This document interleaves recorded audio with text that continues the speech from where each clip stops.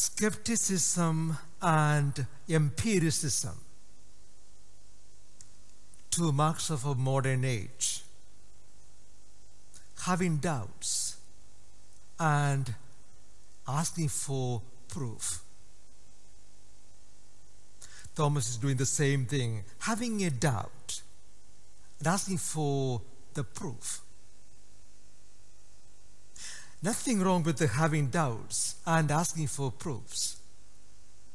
There's no virtue in being gullible and naive, just believing what you are told or what you read, what you were taught in the catechism classes. There's no virtue in just believing. You have to explore your faith and ask the question, why? Why do I believe in God? And what do I believe about God? What is the reason? St. Peter says in 1 Peter 3:15, I think, you should have an answer to those who ask you for the reason for your hope. You can't just say, I am told, this is what I have been taught in catechism. No. You have to give an answer. A reason, a logical reason, something from your brain. Give an answer. So explore your faith. Read more, study the scripture. Why this is so. What is the meaning of this parable? What is the meaning within this miracle? There's something going on in between these lines. What is the meaning? Unless we go deep into our faith with our routines and devotions and the daily mass, we are not going to really enjoy what we do here.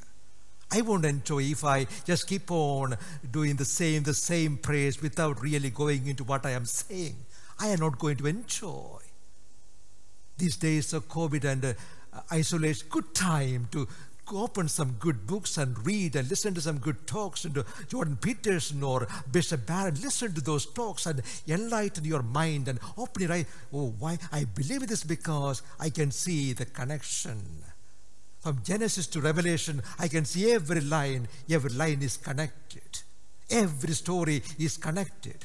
Everything is so beautifully linked. I can see the connection and I believe. Just one more thing in today's gospel. There are things which are beyond our sight,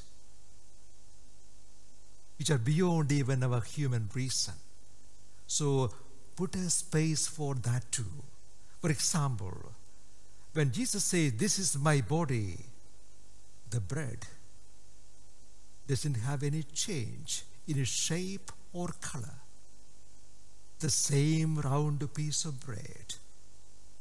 But what is happening is beyond our eyes and our comprehension, and yet we believe.